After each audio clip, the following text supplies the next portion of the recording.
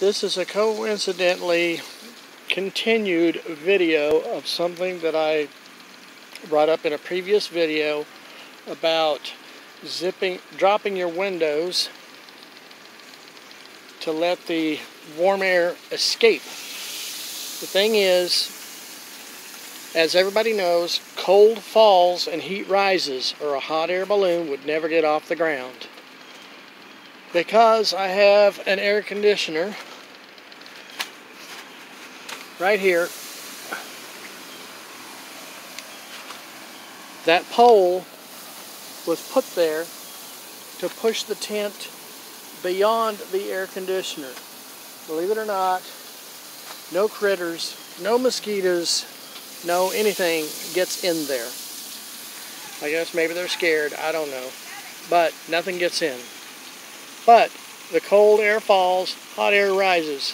What happens is the temperature of the outside, and I showed earlier on another video how I had no canopy of trees above this place, so when the sun came up overhead, it flat slammed it. This room, although the outside was 100 degrees, the inside was 80. Now, the thing is, people would say, well, that's 20 degrees difference lower. Yes, it is. However, it is still building up heat inside. And the best thing to do, as I was showing earlier, was to unzip your windows, let them down, and let the hot air that was building inside out. When I unzipped those windows, the temperature in this room went down 10 degrees. Yes, that means 10 degrees cooler. And don't forget to put in a fan to help circulate the air. It did marvel. Did really good.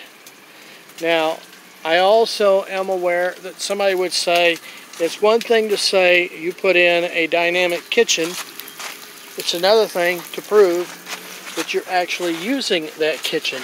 So, I'm going to show the most marvelous person on earth that she is cooking a beautiful supper. And that fan is sucking air in from the outside that is being cooled down and being sent straight across so that she can keep a cool kitchen. As far as I can tell, she hasn't complained to me. This is her chair so she can sit down and cut potatoes or whatever she wants to do.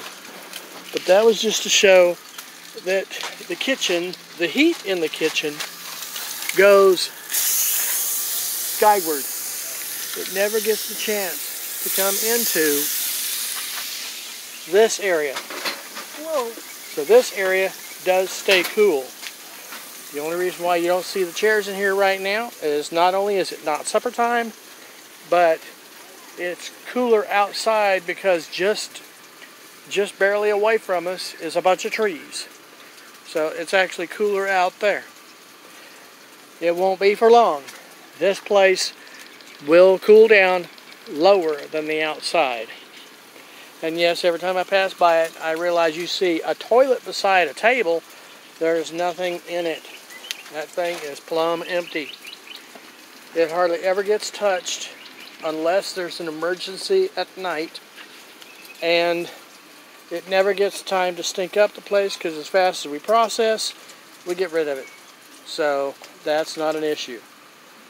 But this, and I will be making another video later on. I told you on another video about how I had taken headlights and turned them into lights for each room.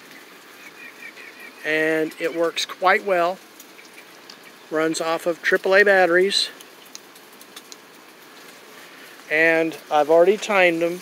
It takes approximately 5 hours for that set of batteries to die. We don't run these things more than probably 30 to 45 minutes a night because we're pretty much ready to go to bed by that time.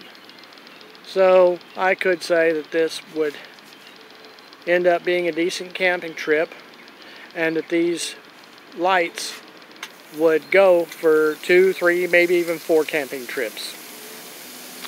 But that was to explain to you why the vents are wide open during the day and closed at night. I said on the previous video, during the day, this room got about 85 to 90 degrees. It's because it got stupid hot outside and I didn't bother to open these vents. So this place got hot. I opened up these vents during the day and the temperature dropped 10 degrees.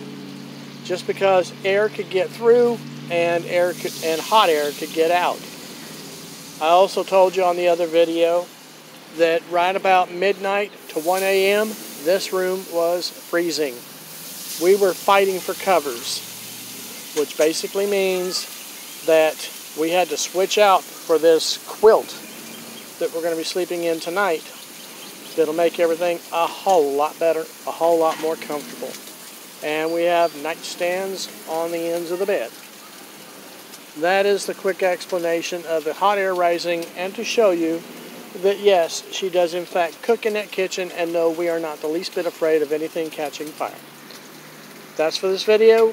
You might see if you can catch the other videos, and I will talk to you later. Bye.